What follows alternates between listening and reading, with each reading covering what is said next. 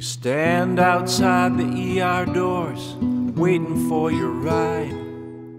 Too exhausted now to find a place to sit. 3 straight shifts on different floors, 7 times you cried, and 100 times you swore you were gonna quit. Washing them, dosing them, turning them on their side, talking to them, consoling them as they lie there terrified. And you're lucky if you get to sleep 2 hours out of 10.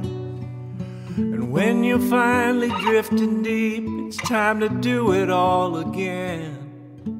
Bleary-eyed, teary-eyed, from working dusk till dawn.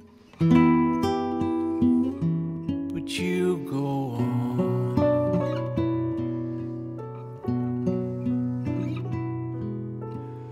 Yesterday you lined the halls for someone going home, cheering as you shed some painful tears.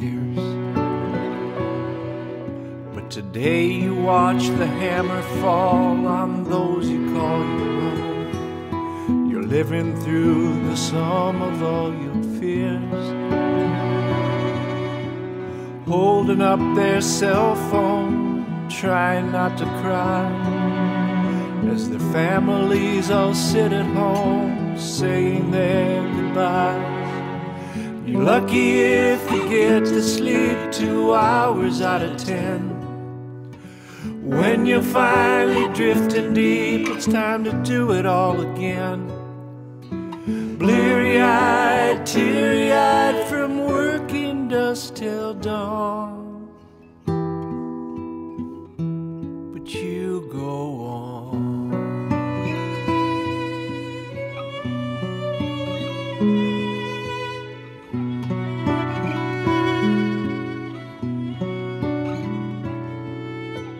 A friend comes out to join you as you sneak a cigarette. You clearly see who could be the next to go, and yet you go on.